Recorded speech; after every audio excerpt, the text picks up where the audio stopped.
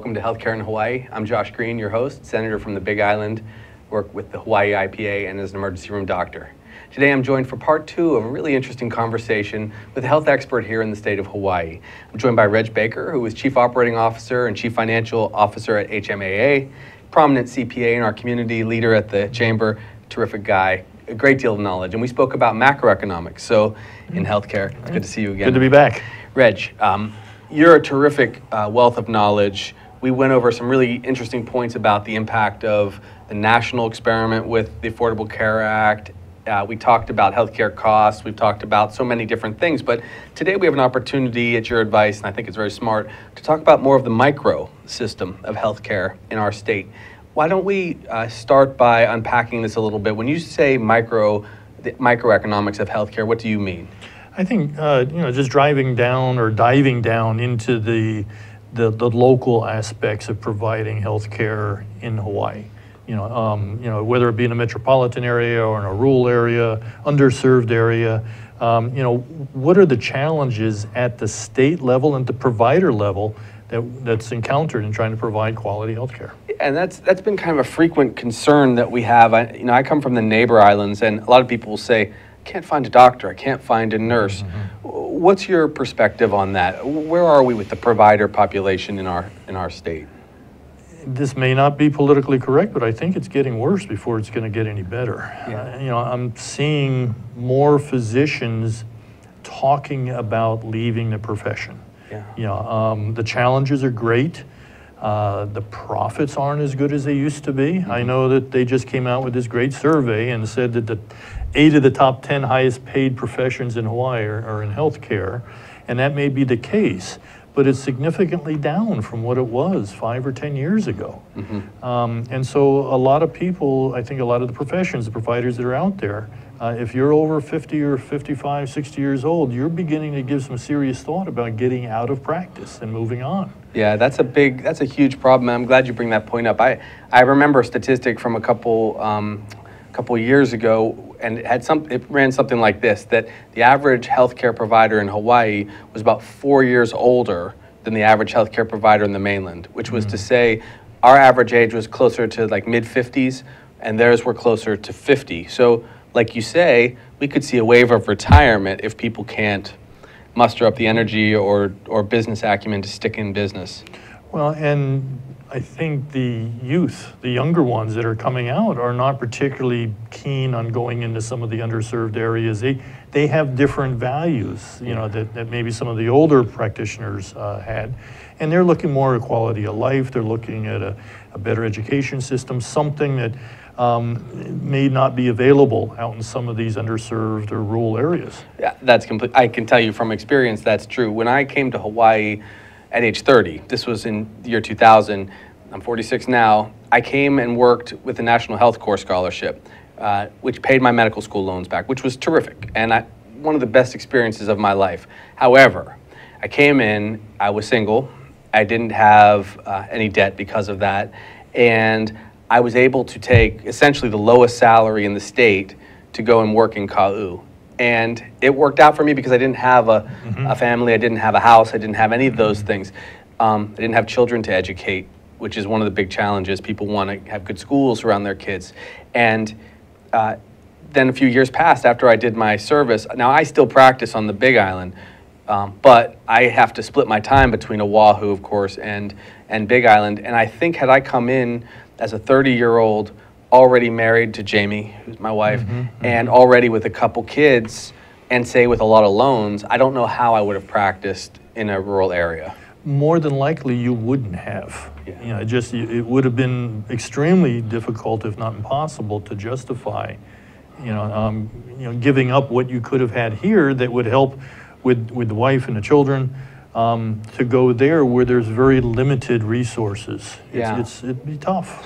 And there's a lot to love about the rural areas. I mean, I love the teachers in the schools and the principals there and what have you, but sometimes you can't get your car fixed, or sometimes you just, you can't find other services like specialty services, and all of those things pile on. So I think you're totally right. The providers are, one, reluctant to go work in rural areas. Big Island, the economics are a problem. 51% of the individuals on Big Island are on Medicaid, which means that the economics, as you pointed out last show, just don't work for businesses in healthcare. They're going to have to be subsidized. But also, we're short on providers anyway. So if they have a choice, like I still work all my clinical time up in Hawaii or Kona, but a lot of people don't have that luxury of having their loans already repaid or what have you. And you're very fortunate. yeah, I wonder if that's not going to have to be part of the solution. It'll have to be. I think there's 2 or 3 things that could be done that, and maybe we're doing a little bit of it now, but we need to be doing a lot more of it. But we touched on it a little bit the last session that we had, but having the PAs and EMPs maybe get more involved. They come in a different type of structure. Right. They may not have the same issues that, say, somebody who's gone through 12 years of additional education to become a physician. Yeah. They'd have a different cost structure that they could maybe a nurse practitioner or a physician assistant could provide some of that care. But you could also get into telemedicine a little bit more. Right. And provide some of the more specialty care through telemedicine type applications. Well, we just passed that. We do a lot of things at the legislature which even give me heartburn, and I sit in the legislature, but we did pass a bill this year mandating all the plans to cover, like they cover other services, telehealth. So I'm hoping that your vision, on that issue, may come to pass, that maybe we will have centers of excellence, Straub, Queens, Kaiser's programs, but that they're able to reach out with those specialists and use either primary care people or ER people like me in the rural areas or nurse practitioners with that telehealth, with these extenders, so that we get the benefit of the extremely intense, highly trained individuals, where there's a lot of them in Honolulu, a lot more. I can't help but think that, for 50,000, Yeah. 100,000 at the top end, Yeah. you could have a very sophisticated satellite type office that has an MP or a PA in there that's got all the technology that the telemedicine can be done the way it needs. And that $100,000 investment in a rural community would provide you with most of the type of care that needs to be done out there. I'm sure that's true, because look, the monies alone that you save from not having to travel, every time someone travels to Oahu, it's $500 to $1,000. I don't care what you say, between plane tickets and maybe a hotel and your extra tests and all that stuff. If you can get basic follow-up, basic care, of course there's always a need for a stethoscope on the chest, and some things are surgical, but there's no question that 95% of the healthcare that I've ever delivered could be delivered through at least some kind of relationship like that. And I would appreciate it. Okay, so that's one. Providers, practitioners, we have to have an expansion. You like telehealth. What about our hospitals, the local hospitals? How would you look at them? What's your assessment? We have to somehow make them, I won't even use the word profitable, but more cost efficient. I think, I look at what's going on over on Maui, and there's a great opportunity over there to bring some very high quality health care to the island. And it keeps bumping into roadblocks, and it's baffling to me why we're not able to come together and provide 130,000 people with good quality health care, and letting one obstacle that might benefit less than 1,000 people prevent that. Yeah. And, so I think using that model on other islands, once we can get it to work on Maui, I think could address some of the facility issues that we've got. It may happen. I think the sheer economics of our healthcare system, where our subsidy of HHSC, Hawaii Health System Corporation, for those out there who don't know that acronym, it's gotten pretty significant. It's over $100 million. And it's money well spent in the care of people, but if we could spend $50 or $40 million instead and have, whether it's Kaiser or HPH or Queens partnering, it seems to me it would be beneficial. For instance, give me your opinion of Queens taking over North Hawaii Community Hospital. Is that the kind of model that you think could work? I think if we see patient outcomes improve, I think if we see additional services being provided and a better level of health care, then yes. Yeah, I think it's necessary. I mean, people, people in the neighbor islands already understand that if you have a severe problem, we're going to get you over to Oahu where there are trauma surgeons or neurosurgeons or super specialists. We all want that for our loved ones, our children, immediately. And I hate to ever have to transfer patients, but what's most important is someone get well.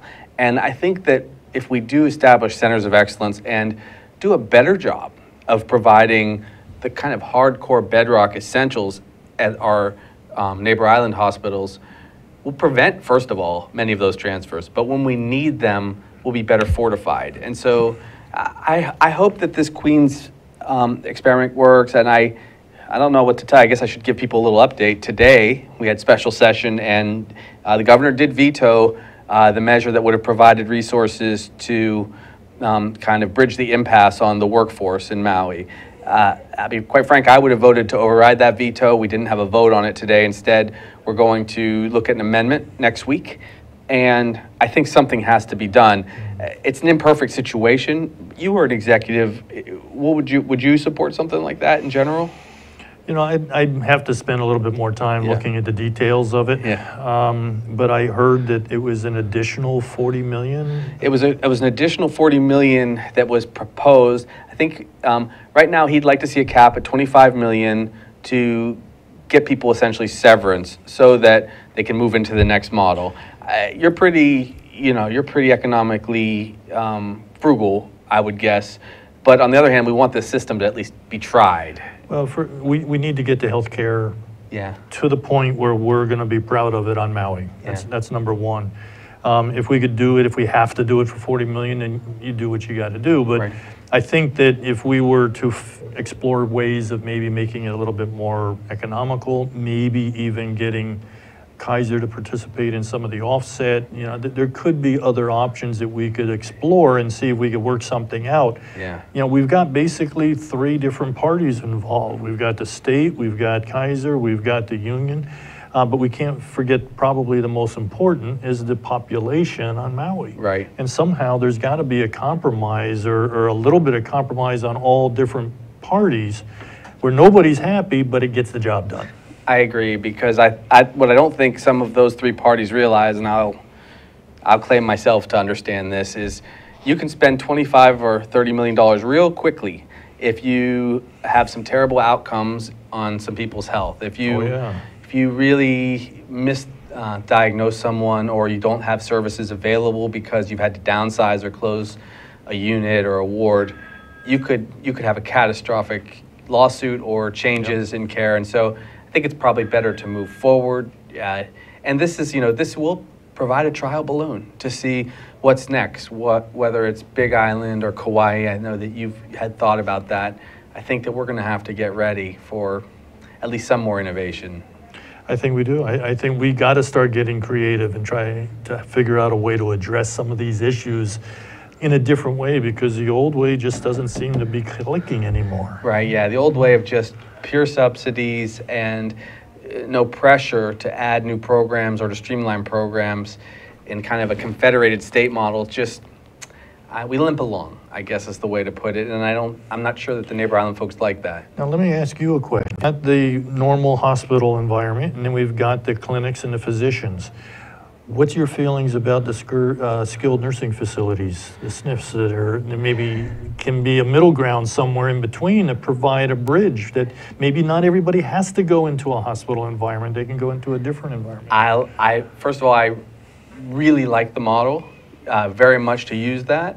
I would even go one step further than SNFs. I even like the concept of having like LTACs, long-term acute care facilities, which for those of you, again, to throw a healthcare acronym out there, those facilities can bridge even some of the more serious acute stuff that the hospitals, if it's a Medicare patient and they've already been there for a long time and they need more services, but it's just simply way too expensive to be still in Queens, and Queens isn't getting reimbursed any longer. Having LTACs and a whole spectrum is what I kind of would advocate for of healthcare services. Healthcare is, in general, a good business to go into, provided the reimbursements are good enough. But I think that with our aging population, we better get ready. Instead of having just like the doctor's office and the hospital and nothing in between, we better start inventing this system. I think we better. I agree.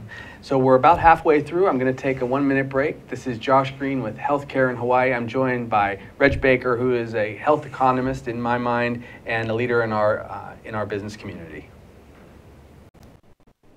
Aloha, I'm Chantal Seville, the host of the Savvy Chick Show. You can watch the show every Wednesday at 11 a.m. Honolulu time and enjoy how to be inspired and empowered. If you're a woman or girl, everyone is welcome, but it's really dedicated to you. And we look forward to seeing you. You can also find us on ThinkTechHawaii.com. See you soon. Aloha. Hi, my name is Justine Spiritu. This is my co-host Matthew Johnson. Every Thursday at 4 p.m. we host the Hawaii Food and Farmers series. This is the place you can come to for insight on the perspective and history and passions of Hawaii's farmers and all folks involved in Hawaii's local food system. What kind of folks do we have on?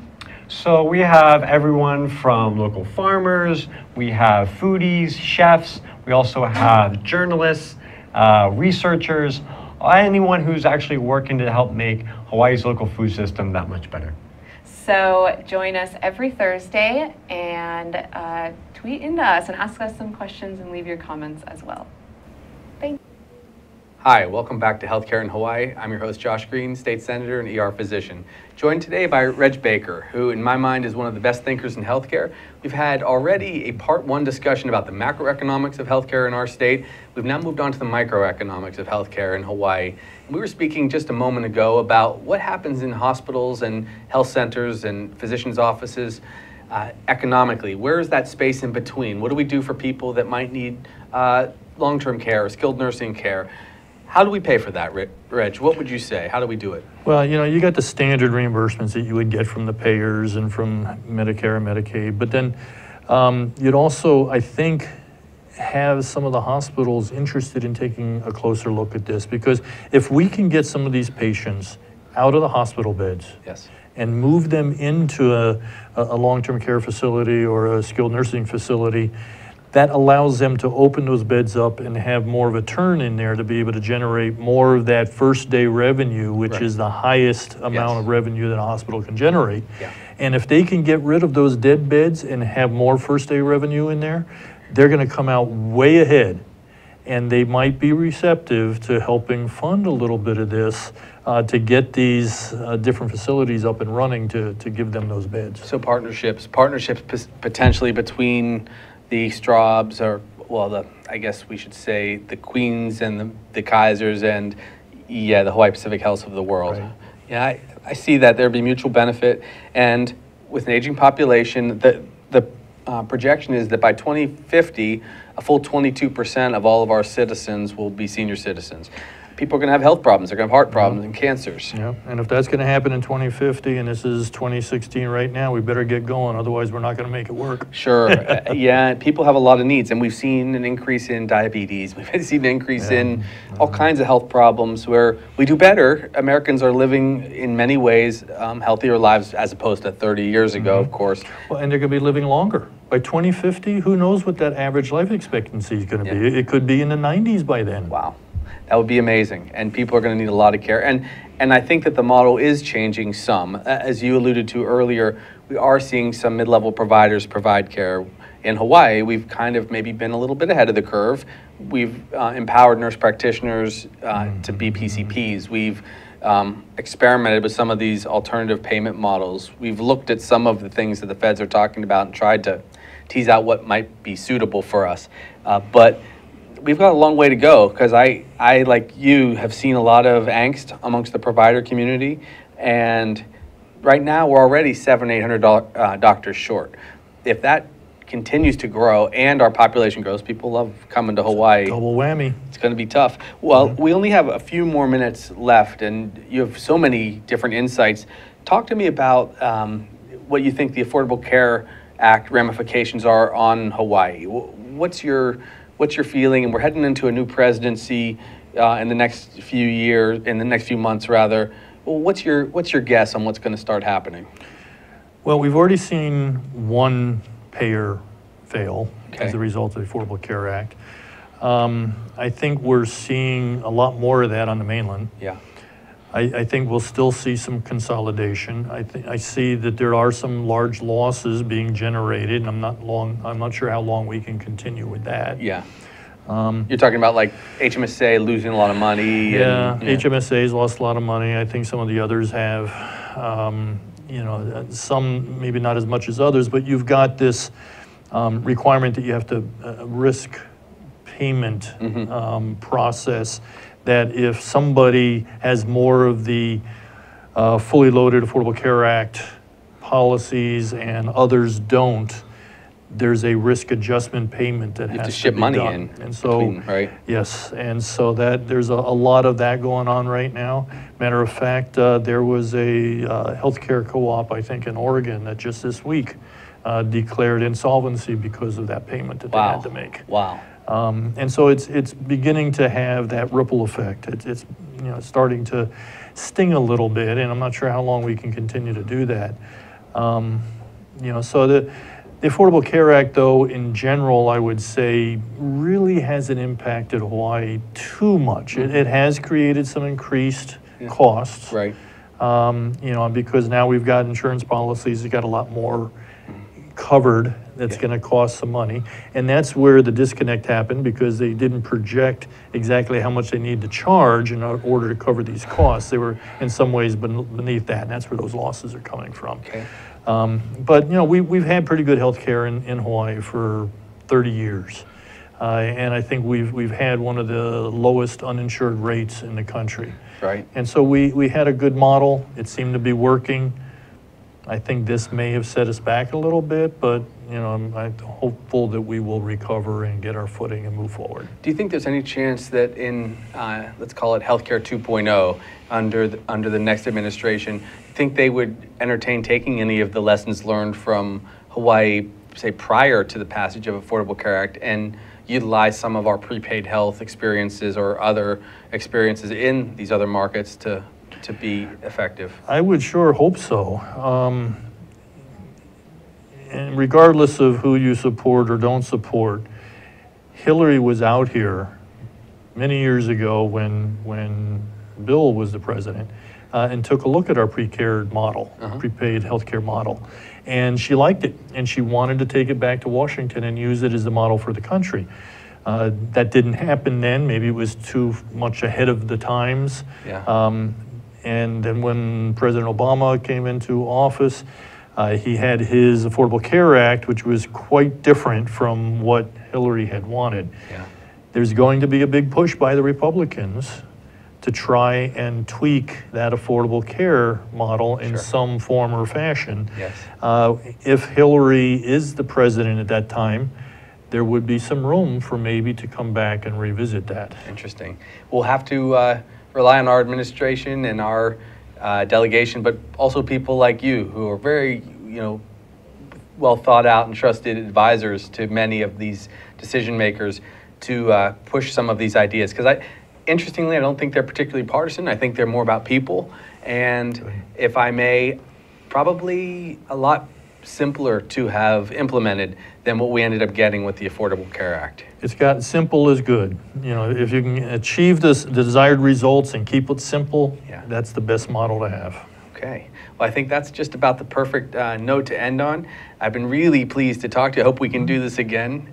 You are a terrific mind, and you've experienced so much in healthcare. So we will come back in the coming months and years to talk more about healthcare. Look forward to it. This is really, this is the way I want this show to work, which is to bring experts like Reg Baker here, who has served as a COO, as a CFO at a major health company, who also is in the trenches with businesses. He knows what the chambers have experienced. He knows what small businesses need.